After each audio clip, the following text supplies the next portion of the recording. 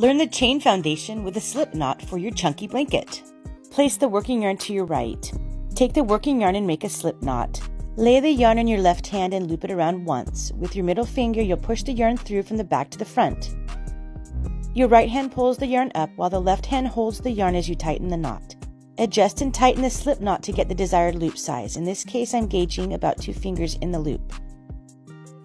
You're going to move the working yarn to your right and then place the knot downside and hold the loop with the left 2 fingers.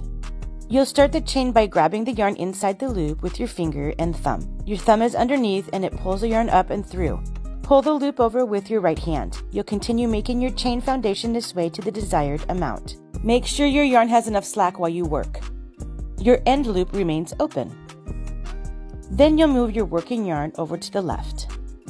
With the chain foundation done, you're now ready to knit your blanket in the pattern of your choice.